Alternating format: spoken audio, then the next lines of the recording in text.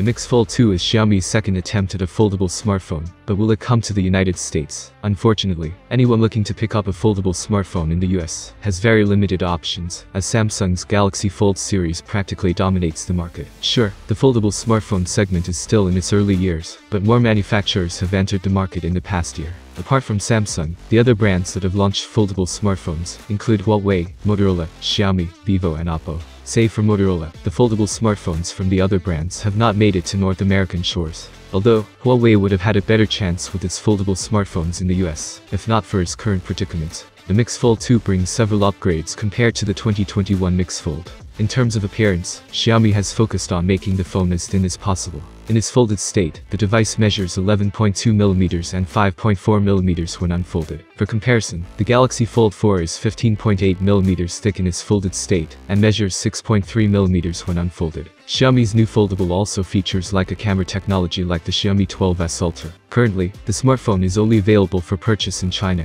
and while Xiaomi is yet to reveal plans for a global launch of the phone, chances are that it won't happen. In addition, Xiaomi doesn't sell its smartphones in the US, which rules out the possibility of the Mix Fold 2 making its way to North American shores. When Xiaomi launched the Mix Fold in March 2021, it was not only exclusive to China, but limited units were available despite being in high demand. According to the company, it recorded sales worth over 400 million yuan in the first minute the device was available for open sale, before going out of stock. Doing the math, then put the available units sold, when it first went on sale between 30,000 to 40,000 units. Xiaomi restocked the phone after that, and it is currently available for purchase on its online store. However, it is believed that a similar situation may play out again. According to an industry insider, Rossian, the volume targets on the Mix Fold 2 are really low. This means the new foldable is available in limited units. Xiaomi seems to be testing the waters by keeping its foldable smartphone line exclusive to China, just like Vivo has done with its Vivo X Fold. Nevertheless, if it intends to beat Samsung and its other rivals, it will have to bring its foldable smartphones to the global stage. I hope this video was useful for you. Thanks for watching, have a nice day, and see you soon.